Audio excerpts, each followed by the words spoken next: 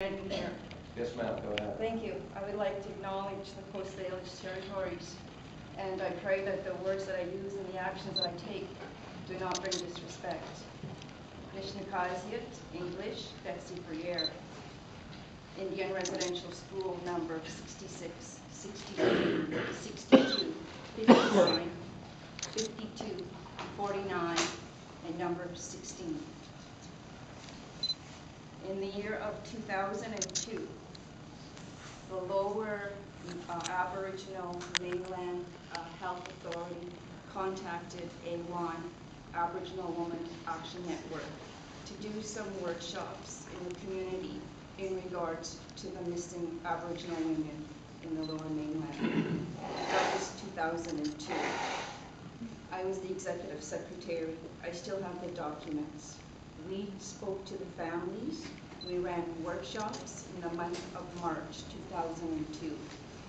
I find it very interesting that we were approached by such an authority to do this work. That speaks volumes. It actually screams an awful lot. I want to mention what the families told us, because you right now, and I want to challenge you, are trying to shut it down. And what I want to challenge you about is why the call for the inquiry is to separate the shadows from the substance. What actually happened?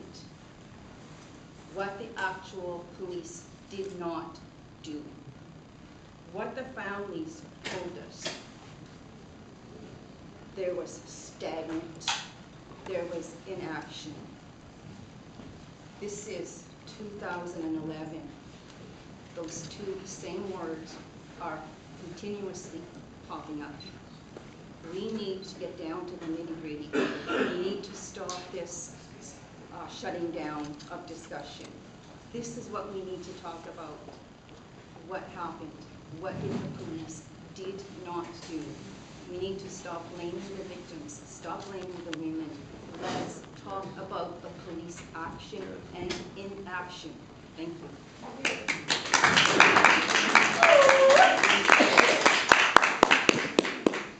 Okay, well, thank you for your comments. That's something that I strongly believe in as well, and I look forward to. I was one of the people that was calling for there to be an inquiry into the missing women, that it not be swept under the rug like some were calling for, and some of the media that were saying no inquiry was necessary. And so I think I put my reputation on the line in saying that we need to find truth, and it should all be out there, and we should be open about that. So all I can say is that we recognize that there is a lot of damage that was done in the community by that case, and that we think it's very important that there be an independent examination, and we look forward to the truth being examined and taking that and learning from it and moving forward. So